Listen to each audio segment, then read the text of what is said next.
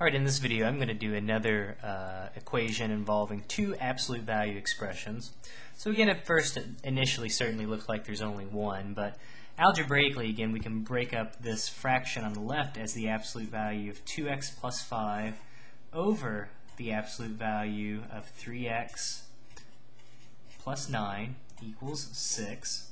What I'm going to do is I'm going to multiply both sides by this absolute value of 3x plus 9.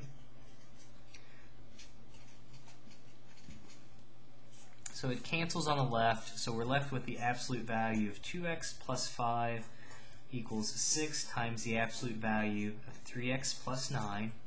And again, what we do at this point to find our solutions, we just create two equations. The first equation, I just basically imagine the bars turn into parentheses. So I'm just replacing the absolute values with parentheses. I'll have to solve that equation. The other equation, what I do is I remove the bars, and on one of the absolute values, okay, so this is not correct just yet, I have to stick a negative on one of the absolute values or the other. I think I'm going to stick it on the one on the left just so it looks a little bit better when I write it. So notice the only distinction. We remove the absolute values in both of them. One of the equations has a negative present. Okay, so to solve the first one, we can just remove the parentheses, 2x plus 5. If we distribute the 6, we'll get 18x. 6 and 9 is positive 54.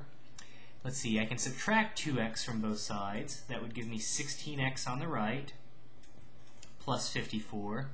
Now I can subtract 54 from both sides. Let's see, I think 5 minus 54 would be negative 49. Equals 16x. And if we want to simply get the x by itself, we can divide both sides by 16. So that'll tell us that negative 49 over 16 is one of our solutions.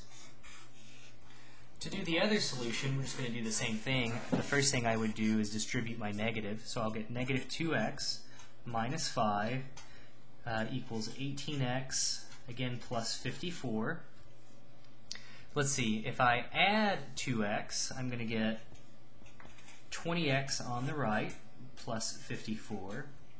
And again, if I subtract 54 from both sides, now negative 5 minus 54 is negative 59, equals 20 times x. Again, if I want to solve for x, I'll just divide both sides by 20.